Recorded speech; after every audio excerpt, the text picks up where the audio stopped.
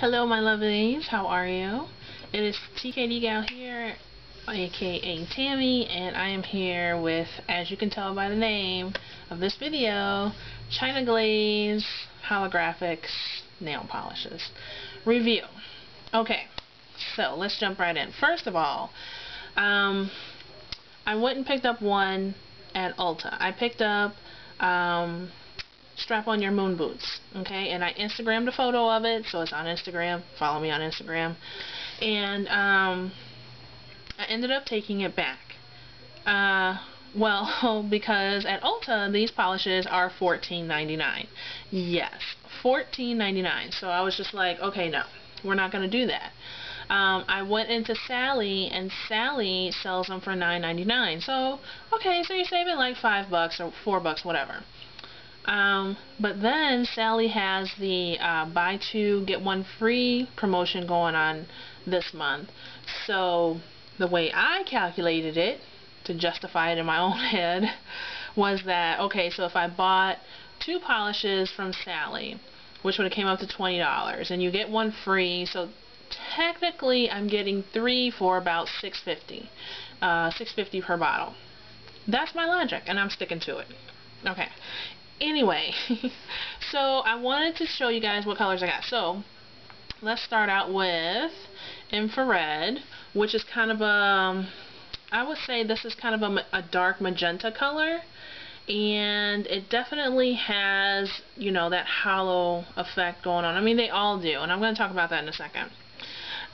This one is Astro Hot, which is kind of a silvery pink color.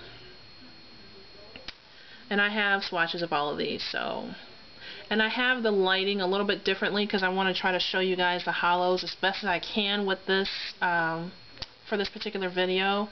And this one I haven't worn yet. There's no pictures of this one on Instagram. Galactic Gray. So this one is kind of a, it's a gray, it's like a brownish gray, if I can describe it that way. A brownish gray. So it's definitely, the main color is gray, but it has like this kind of brownish iridescent-y kind of effect going on. Alright, so I swatched them for you. So we have infrared. Now let's see what I can do to get this hollow to show. Well, not too much. You're just going to have to trust me that they're there, okay? And this is Astro Hot, and this is the Galactic Gray, okay? Okay, so I like these first. I want to say, yes, I do like these, and I might get one more, maybe, but I'm kind of done, at least with this collection. The thing that I notice about these hollows is that, you know, they look like, under normal light, they look like regular polishes. So, you know, if you are the type that, like, can't wear like bold, you know, outrageous colors to work, or like the super intense hollows like the Color Club ones, and you can't wear those to work, you could probably get away with these, because unless you're standing in direct sunlight, you won't be able to tell that they're holographic. Okay? So, which is kind of good. Oh, there it is. See, it's sitting right here. Like, I can see it. So, the thing is that when I was putting these on, the formula, it dries almost instantly. So, like, I use, when I paint my nails, I use like the 3-stroke method. So I paint the two outer sides first and then the middle, and it kind of smooths everything out, right? No, that doesn't work for these, because by the time I get to the middle, and if I want to like smooth out an edge or something, it's already getting very tacky and almost dry. So you really have to paint fast, number one, and number two, I just try to get it right the first time when I'm polishing it, because going over it, it doesn't work. You see brush strokes, and, you know, or if the polish doesn't go on evenly, you have like these kind of hollow spots on the nail and everything. See, and the thing is, you know, I'm so used to using like the OPI I'm used to the OPI brush, okay, so the wide brush, you know, and I'm also learning or figuring out that the formula for the OPIs, you know, you paint your nail and it kind of smooths itself out, like it kind of does it for you. But with these, you have to put a little bit more effort into how smoothly you paint your nails, if that makes sense. I guess I'm just trying to say that you can't be sloppy with this, because when you go over it, this is how I found out, because I was experimenting and I'm looking at my nails like, oh my god, who painted my nails, like a 3-year-old? So the thing is that when I painted my nails and I'm like, okay, well maybe it'll smooth out on the second coat, no, I could still see brush strokes and everything, and spots where it was a little bit less polish and spots where there was more polish, like it wasn't even. User error. I'm not trying to say the formula's bad. I'm not. User error, okay, it's all on me. I just, you know, I need to adapt. Okay, fine. So that's really what I have to say about that. I mean, I do like them. I do. If I had the opportunity, because there's a light blue one, you know, if I find one for less than $10, I will pick it up.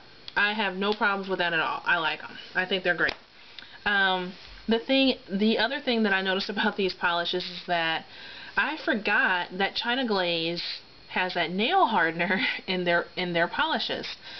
So when I paint my nails, I generally use this Nail Envy as a base coat. And with this is a nail strengthener, and the polish has a nail strengthener. Okay, my nails became very, very brittle because they were so hard and cracked because they had 2 nail hardeners on them. So, because, you know, I've been wearing them all week, and I've been wearing them, and my nails just been like cracking, like just breaking off. Like I look down and there's like a quarter of my nail is gone, and then I noticed that it was happening on like the majority of my nails, and I'm like, what is going on here? So, you know, I'm thinking about like what I'm doing. Is it, you know, are my nails dry? Did I not moisturize? You know, I'm going through all this in my head, and I'm like, wait a minute. The base coats and the nail polish both have hardeners. I don't need that. So that's what we learned. Just use like a regular, at least for me, just use just a regular old base coat. And, you know, if you're going to use the China Glaze, and put the polish. And then I also just found out that most people say that it's okay to use a top coat with these holographic polishes, because there's this thing that, you know, the top coats will dull the hollow effect and things like that. No. So, because without a top coat, it chips very easily. But I mean, there's no top coat, so what do you expect? You know what I'm saying? So, you know, I wore one every day this week just to kind of see, and like the next day I saw chipping, and I was just like, okay, this kind of sucks. So I did my little research and everything, and, you know, some of the YouTube nail gurus on here, you know, I asked them what do they normally do, and they told me that, you know, they don't find that, you know, hollows dull with a top coat. So I'm going to put on my nails this galactic gray color, and I'm definitely going to use a top coat. When I do, I will Instagram a photo of it, so make sure you guys check that out and like and whatever. But other than that, I think that's it. I do have some more holographics coming. I just ordered from eBay. I think her name is like Beauty 2007 or something like that. But she has all the Color Club holographics, which are like super intense. So I'm waiting to get those. And I guess that is it. Thank you guys for watching and subscribing and following me on Instagram. So I will see you guys on the next video. Bye.